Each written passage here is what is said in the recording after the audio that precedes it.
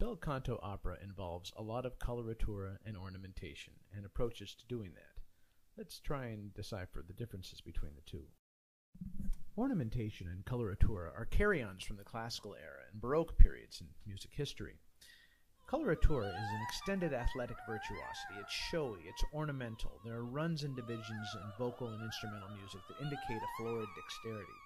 But what's important to remember is that coloratura is something the composer writes out and notates, whereas ornamentation is improvisation, the art of creating music spontaneously during the performance.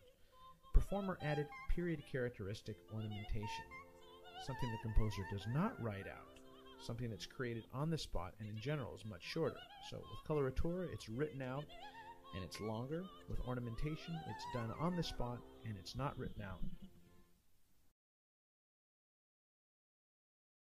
When it comes to bel canto melodies, composers were concerned with writing beautiful melodies at all costs, primarily diatonic with an economy of chromaticism, long, slow-growth linear movements that forecast a sense of forward direction, or short, humorous, folk-like, simple melodies.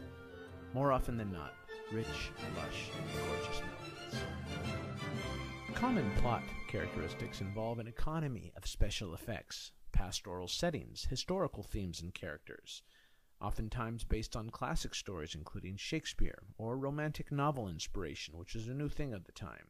You won't find much fairy tale, mythological, supernatural, or exotic inspiration. Plots were more in tune with the romantic literature of the time in Western European settings.